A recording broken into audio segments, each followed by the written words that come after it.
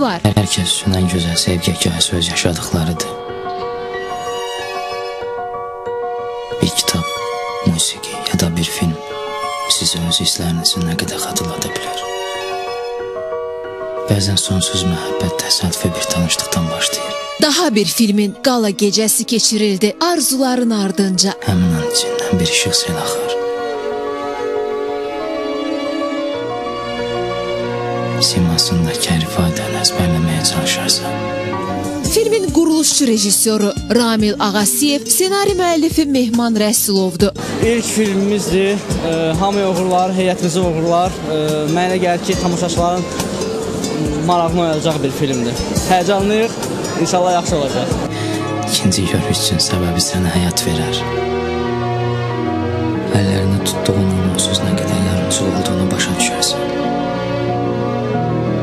Kəlmələr arası bir yerə dağılışır. Arzuların Ardınca filmində rollarda Ziya Ağa, Zarina Qurbanova, Vaqif Əsədov, Rasim Cəfər, Aynur Hüseyin, Flora Hüseynova və digərləri çəkilib. Kino isə həyatda olandır. Biz ona görə çalışdıq ki, həyatı kinoya daşıyaq. Yaxşı dostluq. Yaxşı dostluq.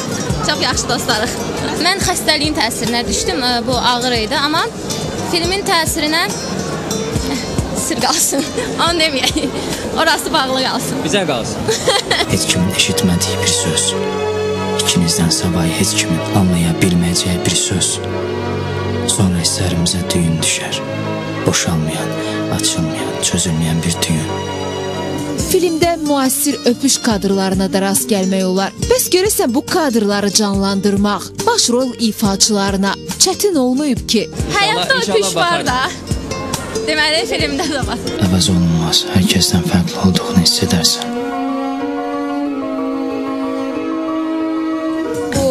Filmdə mənim musiqim, soundtrack mənə aiddir. Getmə Gəl adlı musiqini ifa eləmişəm, amma bu musiqini bu film üçün yəni ifa etməmişəm. Bunu mən 2009-cu ildə Sevdalı Dünya adlı albomumda işıq üzü görüb. Necə oldu ki, razılaşdım ki, bu filmdə mənim musiqim getsin. Filmin kadrlarını görəndə sözün açığı çox bəyəndim. Hətta təəccübləndim. Bunu bizimkilər çəkib. Amandır qoymayın,